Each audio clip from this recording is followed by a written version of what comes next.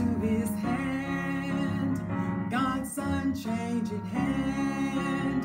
Hold to his hand, God's unchanging hand. Build your hopes on things eternal. Hold to God's unchanging hand. Everybody ought to hold to his hand, God's unchanging hand. Hold to his hand, God's unchanging hand. Build your hopes on things eternal. Hold to God's unchanging hand. Good evening, New Beginning Church and our online family and friends. Everybody ought to be holding to God's unchanging hand. Thank you so much for joining us for Bible study on tonight. Please share this video with your family and friends. Our scripture comes from Isaiah 26, verses 3 and 4. And it reads, "You will keep in perfect peace all who trust in you. All those thoughts are fixed on you." You will keep in perfect peace all who trust in you and whose thoughts are fixed on you. Trust in the Lord always, for the Lord God is the eternal rock. Trust in God always. You know, as we live in this world, it is impossible for us to avoid strife in the world around us. But when we fix our thoughts on God, we can experience perfect peace even in the midst of turmoil. As we focus our minds on God and hold on to his word, we become steady and we become stable. Supported by God's unchanging love and mighty power, we are not shaken by the surrounding chaos of the world. Do you long for peace? If you do, keep your thoughts on God and your trust in him. Our song tonight is "Hold to God's Unchanging Hand." Time is filled with swift transition. Everything is just moving so fast. None on earth unmoved can stand. We got to build our hopes on things eternal and then hold on to God's unchanging hand. Help us sing, please. Time is filled with swift transition. Not on earth unmoved can stand. Build your hopes on things eternal. Hold to God's unchanging hand. Everybody ought to hold to his hand, God's unchanging hand. Hold to his hand, God's unchanging hand. Build your hopes on things eternal. Hold to God's unchanging hand. Everybody ought to hold to his hand, God's unchanging hand. Hold to his hand, God's unchanging hand. Build your hopes on things eternal. Hold to God's unchanging hand. Hold to his hand, God's unchanging hand. Hold to his hand, God's unchanging hand. Build your hopes on things eternal. Hold to God's unchanging hand. Father God in heaven, in the name of Jesus Christ, we come. We thank you for another privilege, another honor, another excellent opportunity to come before you. God, we praise you, we worship you, we magnify you, we lift you up, Father God. We say hallowed to your name, for you are worthy of all the honor, all the praise, and all the glory. Now we come before you, Lord, asking you to forgive us for our sins. Bless us, Father God, that we will walk according to your will, walk in your purity. We thank you for forgiving us, and we ask you to bless us tonight to reap the benefits of forgiveness. We pray that you walk with us tonight and teach us from your word. And Lord, we'll be careful to give you the glory, all the honor and all the praise. In Jesus' name we pray. Amen and thank God.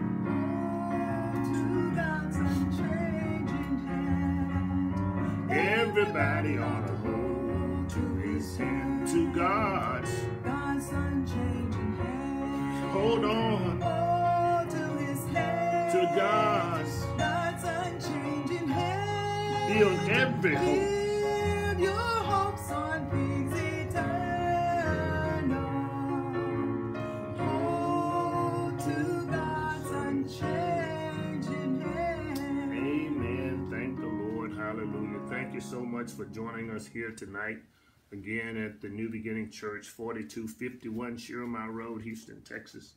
We are being promoted tonight to 1 Thessalonians chapter 4.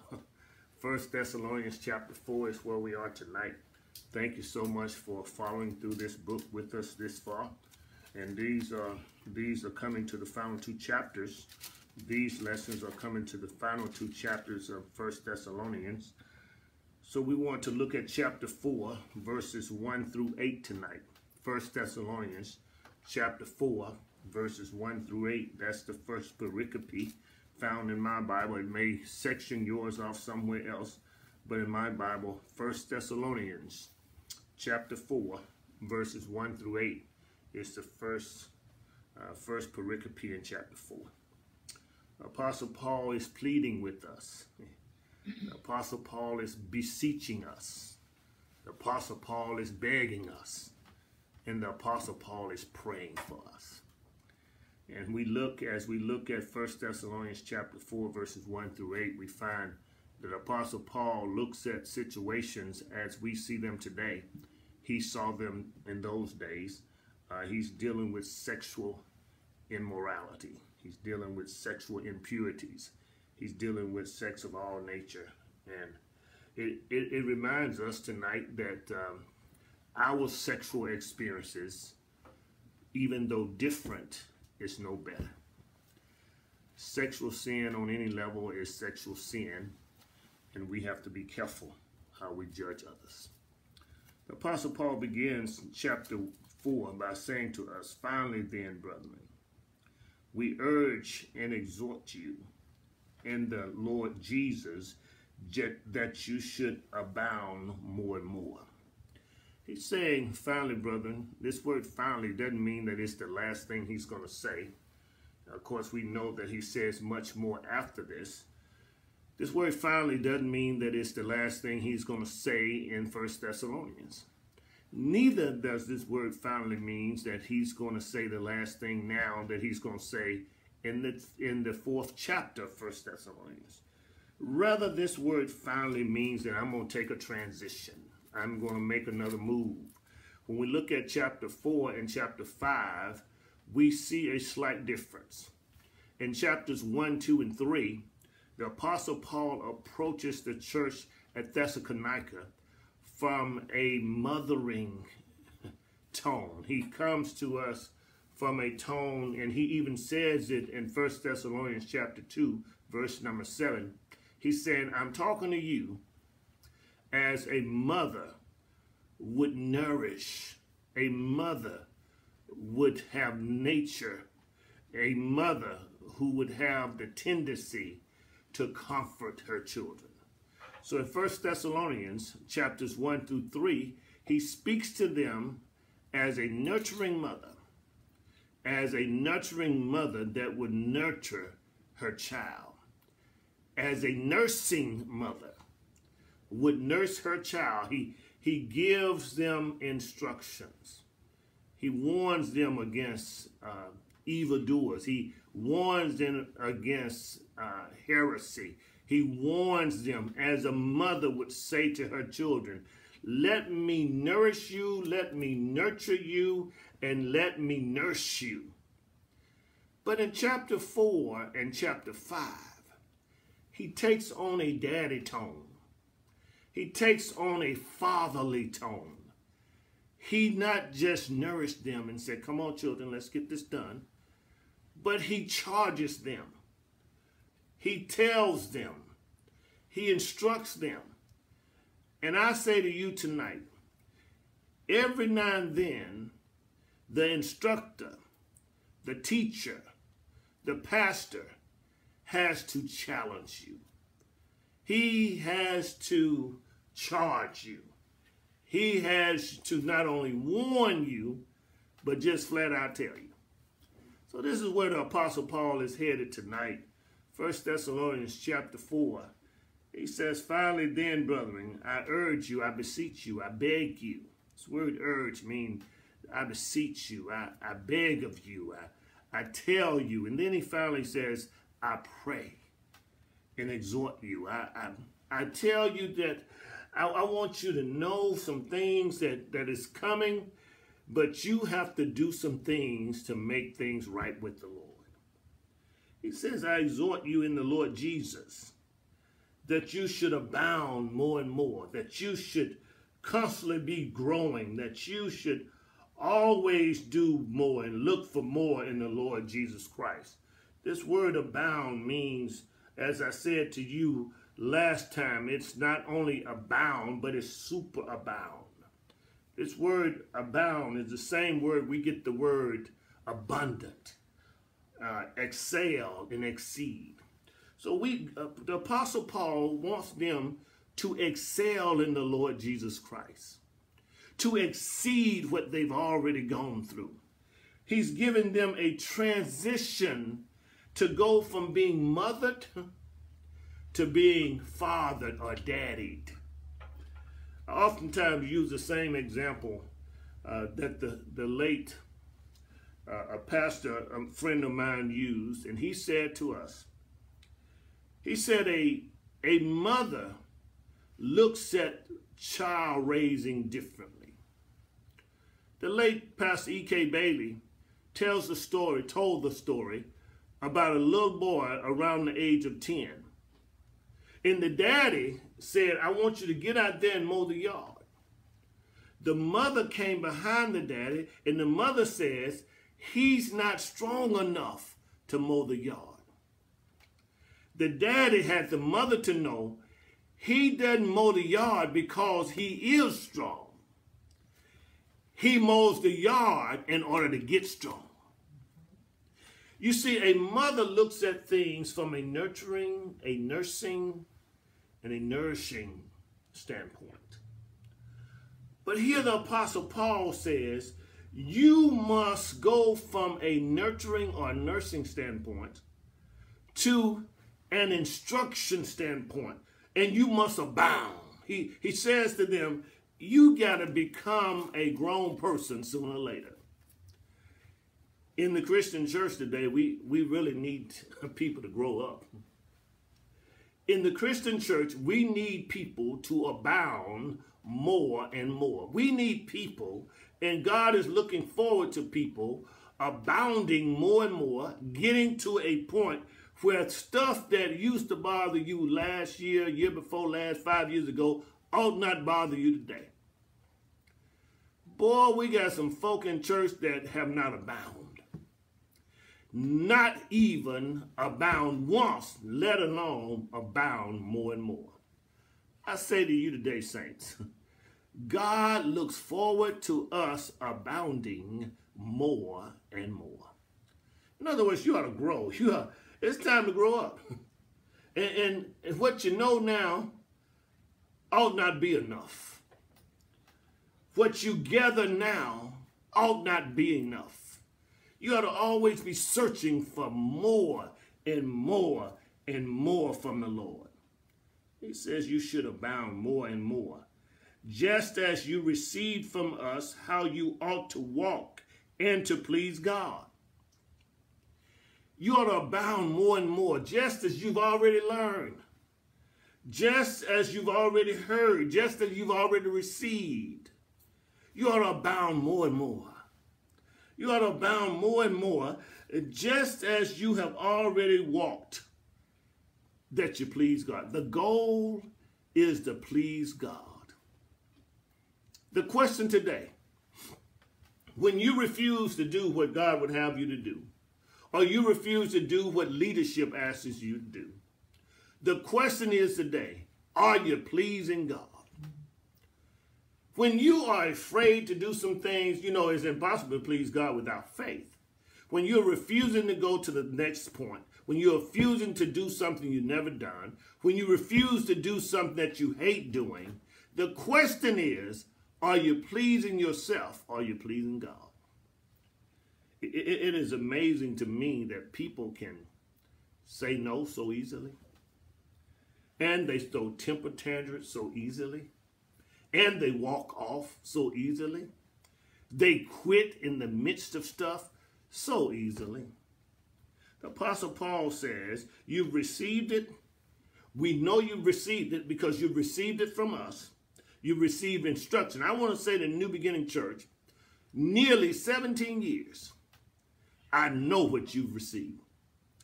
And it's time that you ought to walk in it. You receive from us how you ought to walk.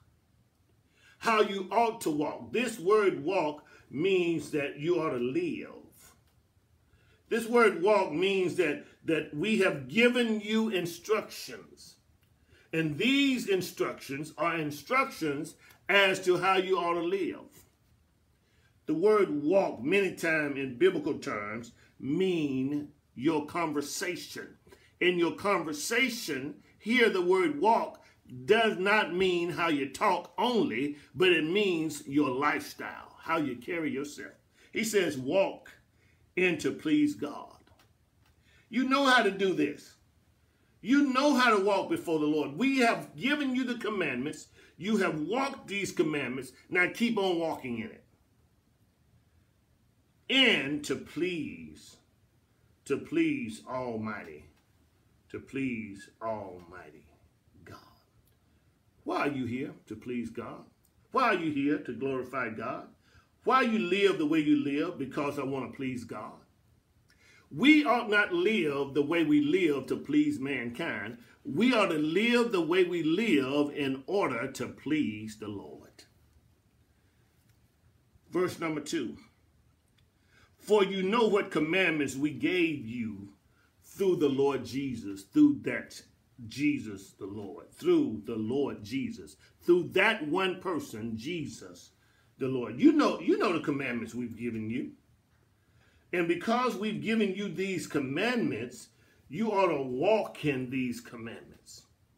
We've given you these commandments through the Lord Jesus. In other words, these were not our words alone. These were words that came from Jesus. These commandments came from Jesus. For you know what commandments we gave you through the Lord Jesus. Through that Lord Jesus. Not the small letter, small l, Lord. When you type the word Lord and you're talking about Jesus, when you type the word Lord and you're talking about God, you always type that word or write that word with a large L. Whenever you're talking about God, the Almighty, the living, the self-existing God, you always use a capital G. You want to always glorify him and give him his due, because the God we serve, there's none like him. And because we are serving the only true and living God, there's only one God like him, so he's the only God that carries a capital G. And not only is he the only God that carries a capital G, Jesus Christ himself, our Lord, is the only Lord that carries a capital L. So when you're talking about God, when you're talking about Jesus, you ought to capitalize their titles or capitalize them when you're talking about them. It says, for you know what commandments we gave you through the Lord Jesus. Who is the Lord Jesus? He's the Son of God. So he talks about God and pleasing him. Then he talks about the Lord Jesus, who is the Son of God.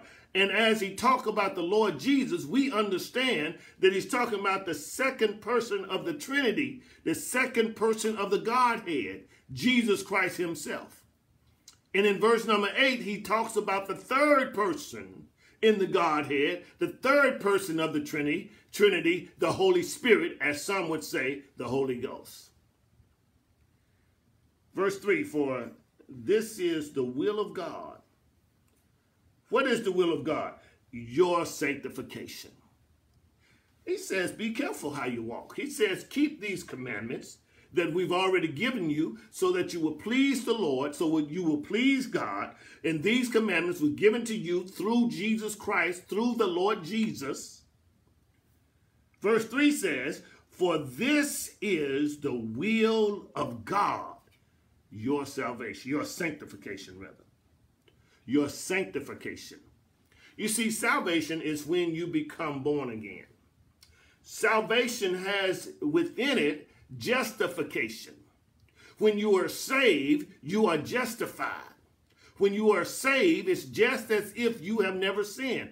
God doesn't hold it against you because you are saved. And when you are saved, it is known as salvation. When you are saved, it's not because of what you have done.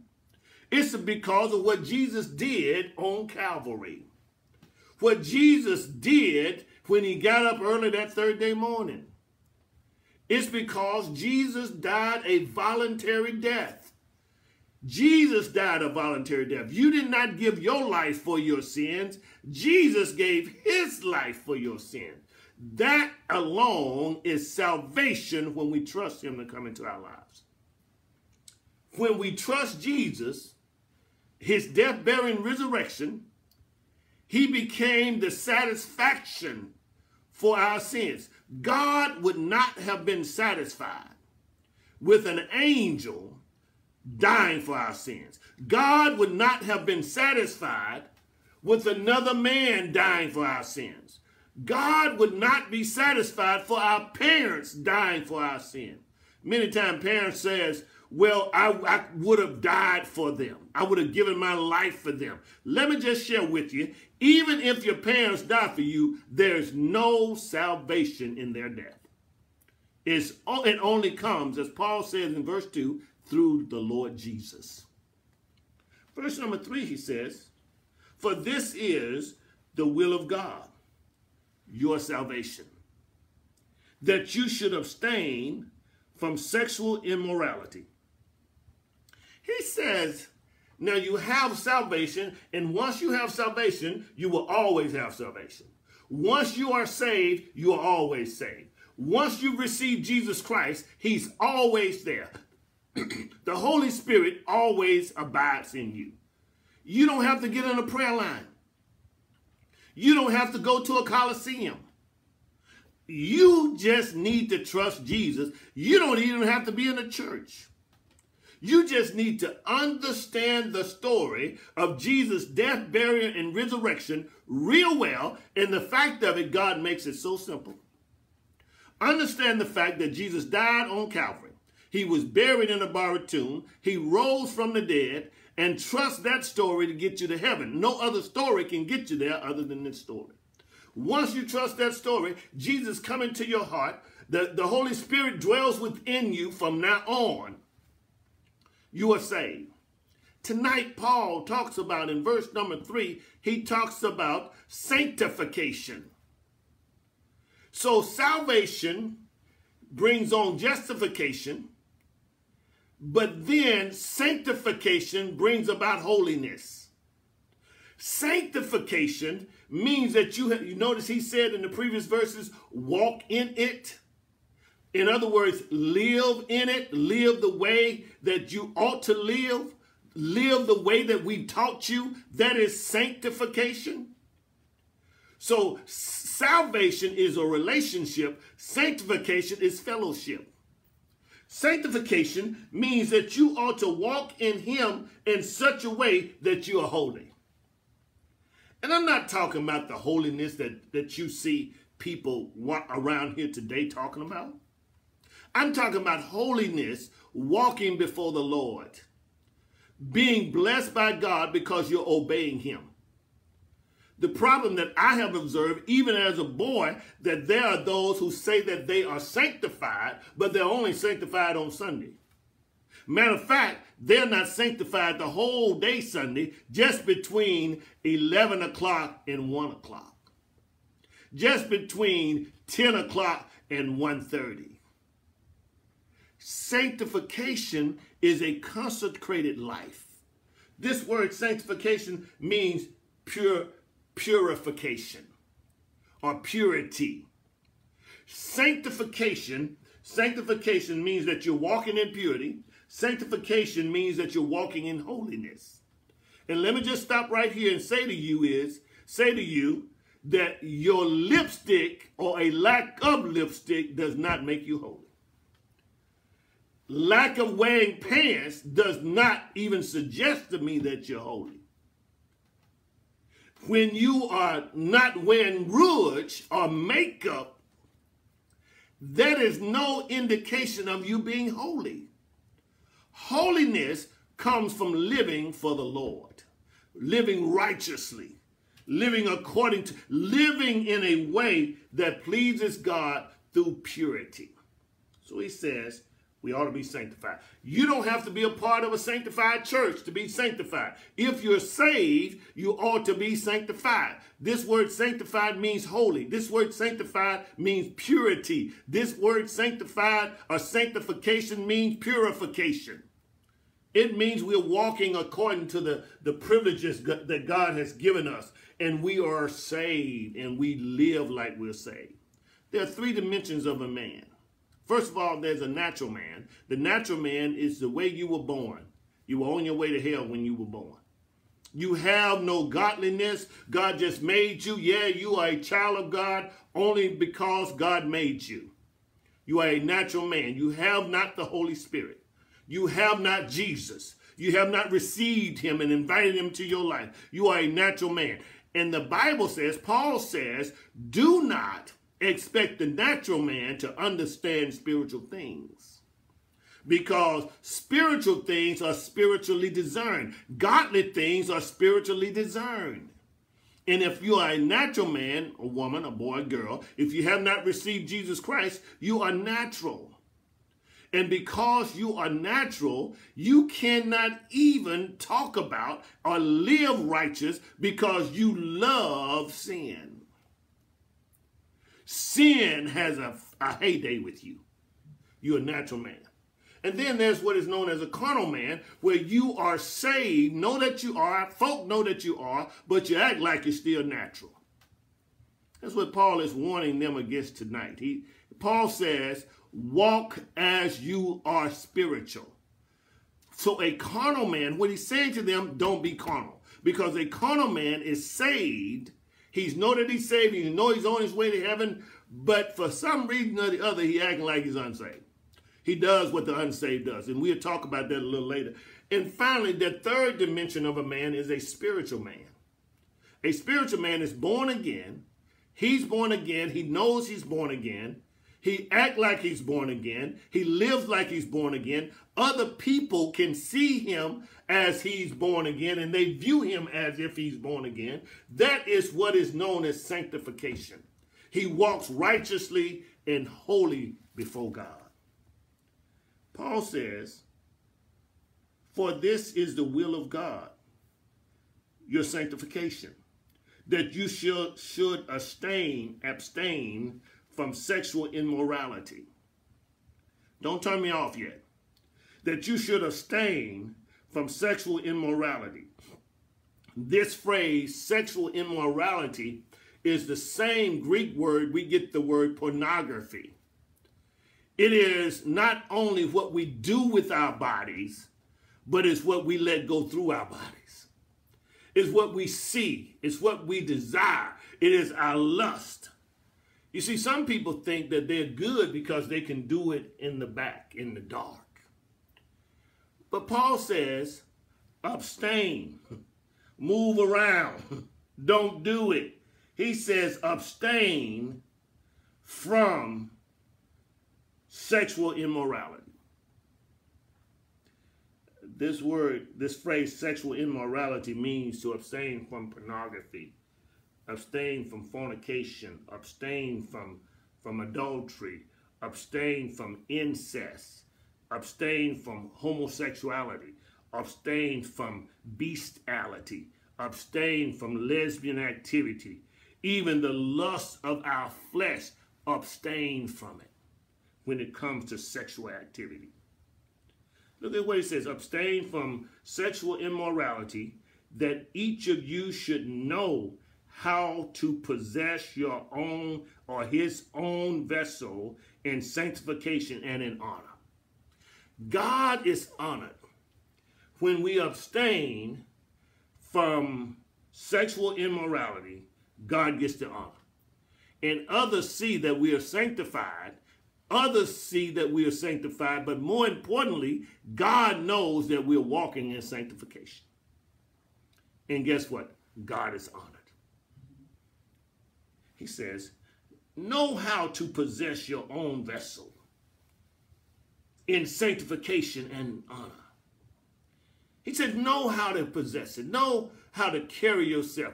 What Paul is saying, as he said in other places in the New Testament, he's saying your body is the temple of the Holy Spirit. And as your body is the temple of the Holy Spirit, be sanctified even in your sexual thoughts, even in your sexual actions. He says, abstain and carry yourself, possess your own body as a vessel unto the Lord in sanctification and in honor. Verse number 5.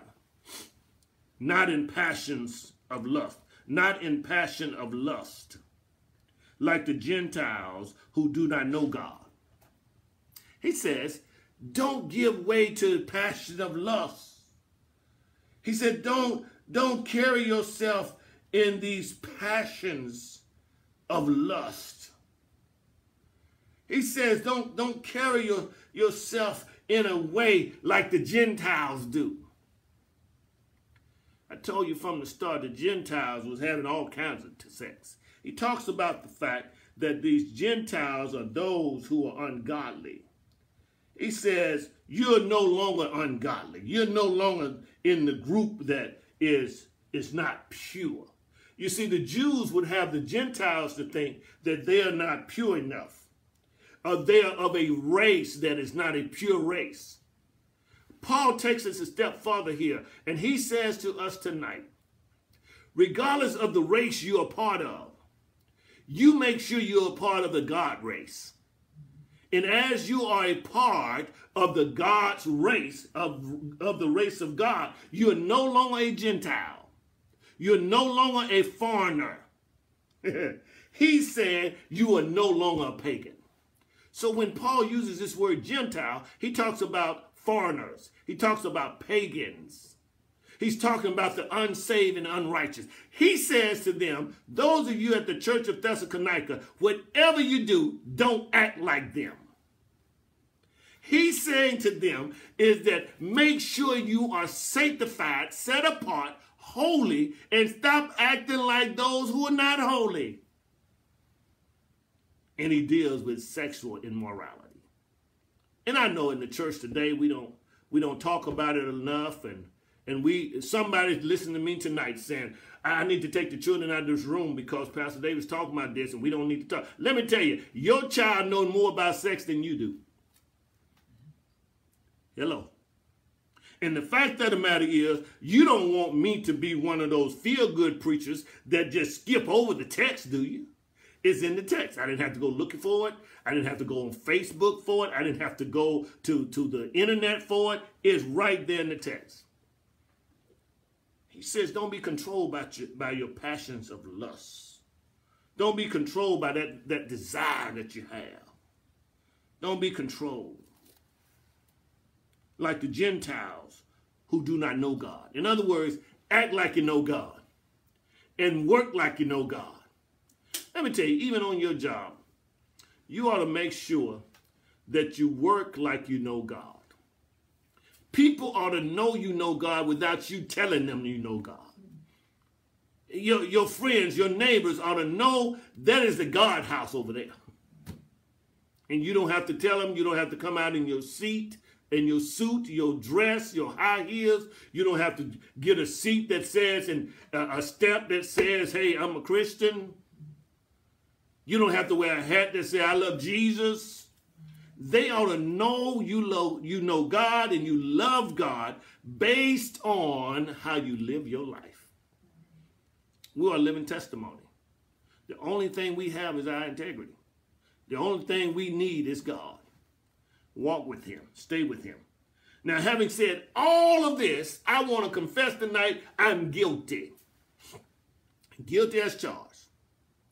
Just as guilty as you are. So you can run and tell that. I'm guilty as charged. I have lived a life like the Gentiles, even though I was saved. But let me just share with you, I knew who to run to and I ran there. I knew who to go to, so I went there. He said, don't be acting like them that don't know God. That no one should take advantage of or defraud his brother in this matter. He says, don't defraud. Don't take advantage of your brother. Don't get to a point where you just will do any and everything for your personal gain. He's saying, don't do that. Don't covetous. Don't be covetous of what your brother have. Now, the context here is sexual immorality. So what he's saying, brothers, what he's saying, sisters, is don't get caught in adultery. What he's saying is don't take advantage of opportunities that you have. What he's saying, my brothers and my sisters, he's saying that no one should take advantage of and defraud his brother in this matter. What matter? Sexual immorality. Because the Lord is the avenger of all such. The Lord is the avenger of all such, as we also forewarn you and testified. He's saying, we're the one that warned you. We're the one that told you don't do it. We're the one that taught you the right way to go. But we're not the avengers. God is.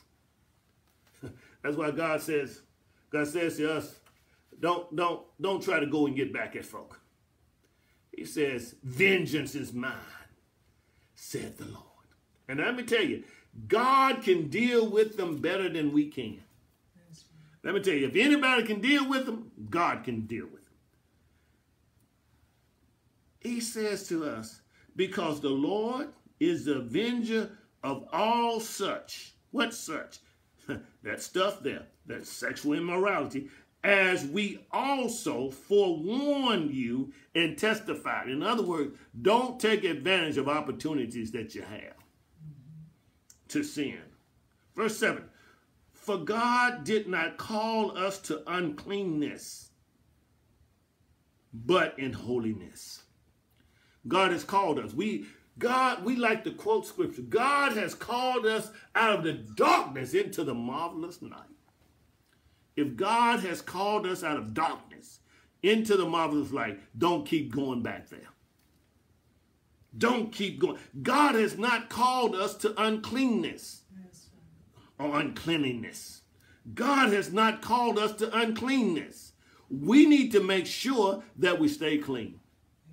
Back home, men used to warn young boys, keep it clean, man. They would pat you on the back and say, I'm watching you, keep it clean. God has called us not to uncleanness, but to holiness. And this word holy means that we've been called to keep it clean. We've been called to be different, to be set apart. Let me just share with you, it's not easy. But he says it's possible. Whatever God commands us to do, it is possible to make it happen. He says, for God do not call us to uncleanness, but in holiness. Verse number 8. Therefore, he who rejects this does not reject man, but God. he who rejects this, he who don't agree with this, he who do not carry this out, he who does not obey these commandments, he does not reject man, but he rejects God.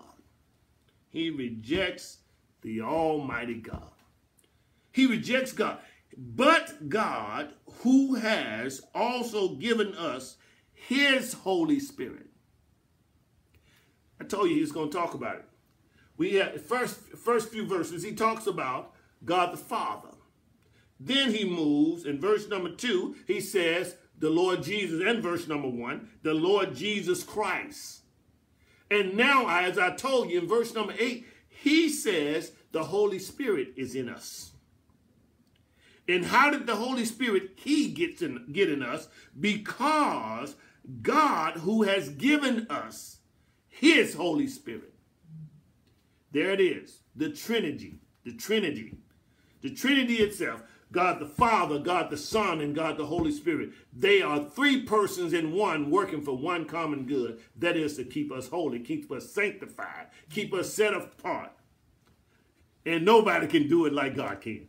Let me just share with you today. You can't keep yourself holy. I don't care how smart you are. I don't care how many degrees you get. I don't care if you read the Bible night and day. I don't care if you quote scripture all the time. You cannot keep yourself holy. I don't care if you grew up in the church. I don't care if your daddy was the chairman of deacons. Let me tell you, you cannot keep yourself holy. It takes the Holy Spirit to keep you holy. It takes God the Father, Jesus Christ the Son, to keep you holy. So God the Father, God the Son, and God the Holy Spirit, three in one, work together to keep us holy. They work together as one unit. They work together because they are one unit. They work together to keep us holy. You see, when we talk about being filled with the Holy Spirit, it is not a new feeling. It is not a new pouring out. Being filled with the Holy Spirit is sometimes taken out of content because this feeling of the Holy Spirit is not really filling, it is activating. If we allow the Holy Spirit to be activated in our lives, if we allow him to be activated in our lives, if we allow him to guide, to lead our lives, then we're already filled. Matter of fact, we're filled when the Holy Spirit comes in. The Holy Spirit comes in when Jesus Christ comes in. And if we allow him to be activated in us, we can walk in purity. We can walk in sanctification. We can walk in righteousness. We cannot do it on our own. I tried it. Can't do it. I don't care what it is. Today, I went by the store. I went by the store today. And I picked up 2 different size moon pies. I went by the stove. I picked up chocolate moon pies. I had a chocolate moon pie that's that big. And I had some chocolate moon pies that are a little smaller, about that big. And I picked up a box of big moon pies that had 3 in it. Then I picked up a box of small moon pies that had 6 in it. And I looked at the label on it, and what I wanted to see is which one will give me the most oomph for my money. So I looked at the box that had the small moon pies in it. It had 6 in it. The one with the big moon pies in it only had 3 in it. But the one with the 3 in it had more ounces to it. So even though I wanted the small ones to eat every now and then, I got the big ones because it gave me more of what I like. And when I got home, I opened the boxes up. I opened both boxes at one time. Boy, Daddy would kill me if he knew it. I opened both boxes at the same time because Daddy said, don't open all that stuff at the same time because you eat it all in one setting. Opened both boxes at the same time, and I poured them in the dish while Sister Davis was looking the other way. And lo and behold, she went to the trash can, and this time she looked over in there. And when she looked over in there, she's like, where are they? Where are they? I didn't know any of those were here. And lo and behold, she went over there and got one of the small ones. And those were the ones that I was trying to keep for myself. So now after this session, I got to go back and eat a big one. Because she ate a small one. In other words, the temptation is always around us. And I can't help myself. But God can. God can fix it for us. And if we are wallowing in sin, God can fix it. If we are tempted on every hand, God can fix it. If we get the big ones or the small ones or the big lie or the small lie or the little white one or the big black one, it doesn't matter what sin you're wrestling with. Here he talks about sexual sin. All of us wrestle with something. And many of you, let me just tell you, let me just look you right in the eye and tell you, many of you don't wrestle from sexual sin or sexual immorality because you got too old to do it. It's not because you have been filled with this precious Holy Ghost and born again and sanctified. And the others of you that not wrestling with it, it's because ain't nobody led you in that area for a long time. But yeah, we can be pure. We can walk with God. We cannot cannot stop ourselves on our own. Paul ends this pericope up in verse number 8 by saying, God has enabled us by way of the Holy Spirit to resist ourselves. Let me tell you, we ought to be praying, Lord, bless me and deliver me from me. Because it's hard for us to resist ourselves. Tonight is sexual immorality. Other times it's bad attitudes. Other times it's rebellion. Other time it's lying. Other time it's stealing. Other times it's cheating on your taxes. Other times it's cussing your children out. Other times it's faking the insurance.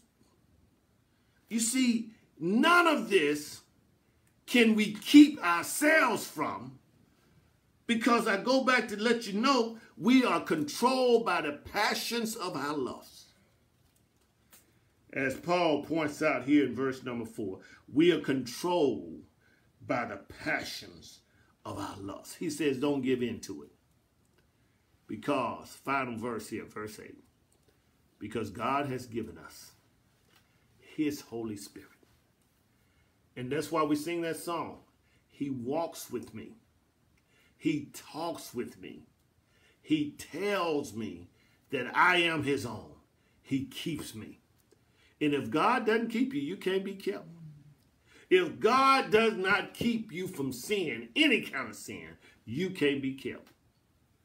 Remember tonight, God has given us His Holy Spirit. He dwells in us.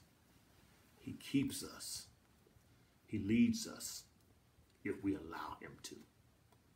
There may be somebody here tonight that have not trusted Jesus to lead you. This is your moment. You can come to Jesus just as you are.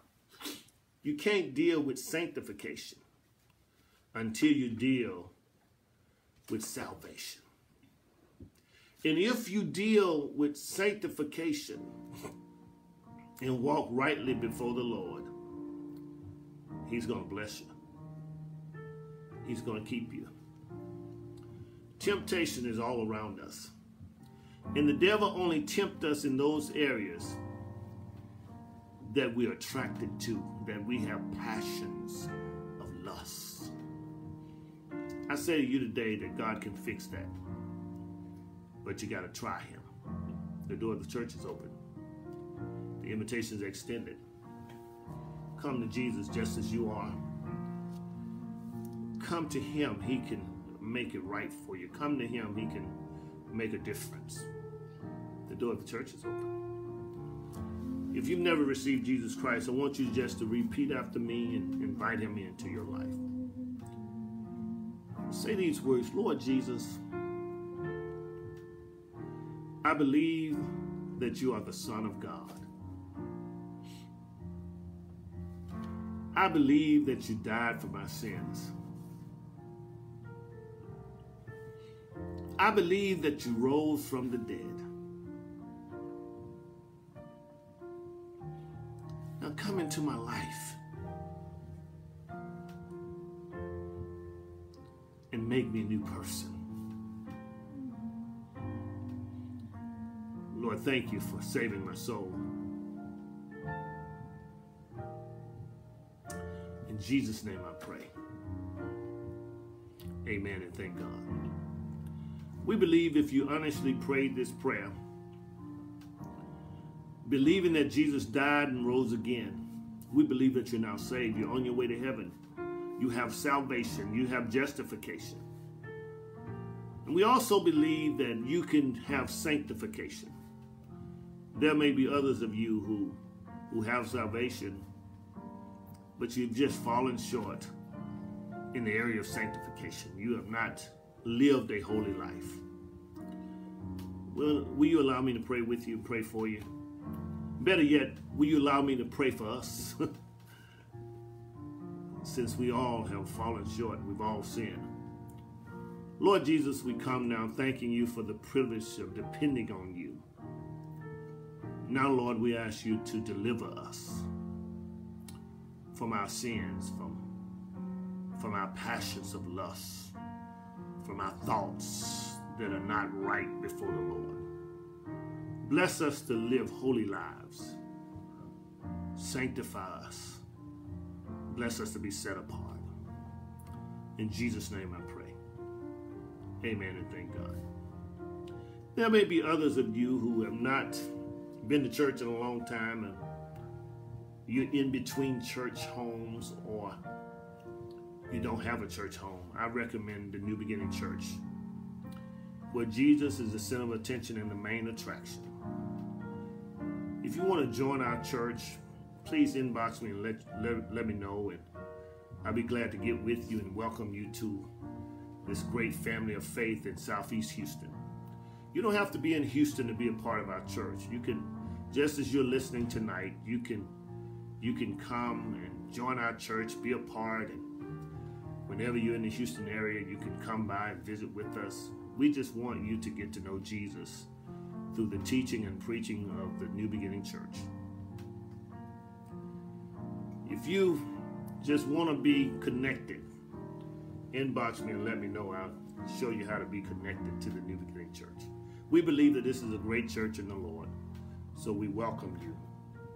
We're not perfect people, and we're not looking forward to perfect members, but we love the Lord. Thank you so much for joining us tonight. Thank you for being a part of our service. Please, ma'am, follow up with us next week as we continue in 1 Thessalonians chapter 4. It is now offering time. It is now time to give to the Lord. It is time to give to the Lord through tithes, offerings, and offering and sacrificial gifts. It's time to give to the Lord. You can give by two means. You can give through Zelle. Our Zelle account is lifting.jesus@yahoo.com. Lifting.jesus@yahoo.com. Lifting.jesus@yahoo.com.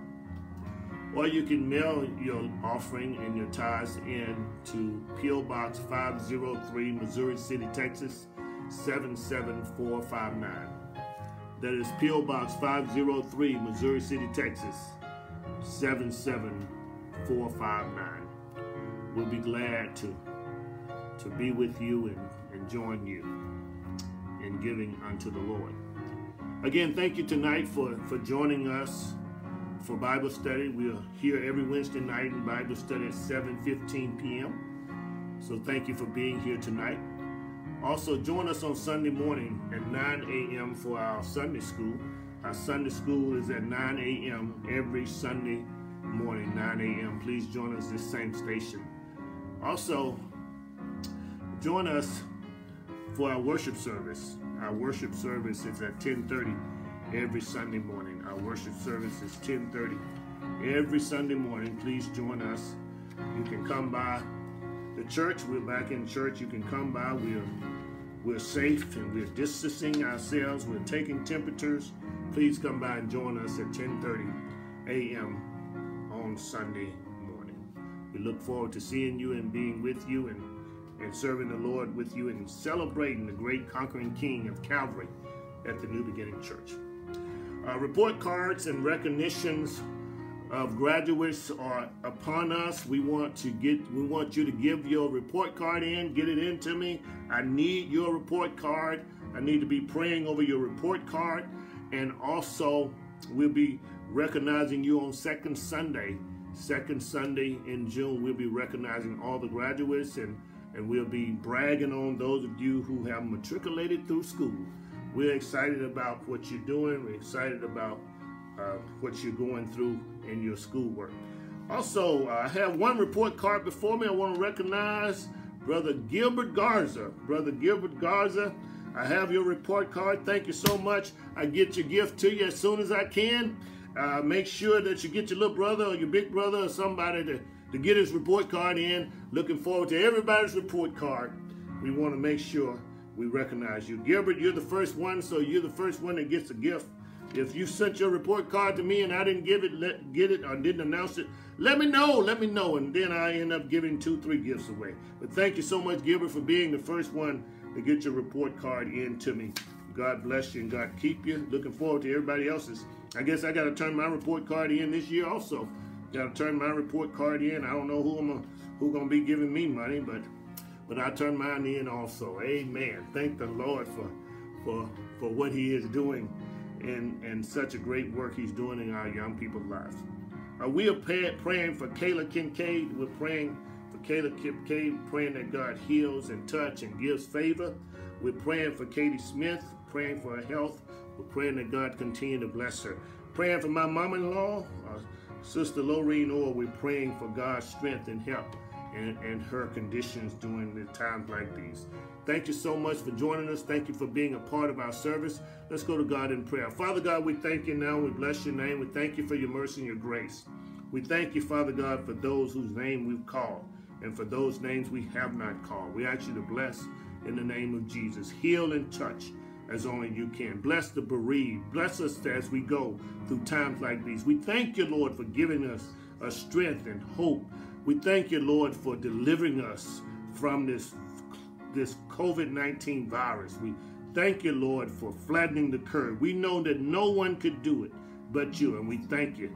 We thank you, Father God. We ask you to give strength and help to those who are sick. We ask you, Father God, to give deliverance to those who are wandering. We pray, Father God, that you continue to bless our church. Keep us and bless us, Father God, to always look to you, the author and the finisher of our faith. Bless those who have given. Bless those who will give. We pray that you continue to walk with us. In Jesus' name we pray. Amen and thank God. We are uniting the church, strengthening families, supporting schools, and empowering neighborhoods as we are reaching souls by lifting Jesus. Jesus says, if I be lifted up from the earth, will draw all men unto me. God bless you and God keep you, as Jesus says in John chapter 12, verse 32. God keep you. Please come back and join us again.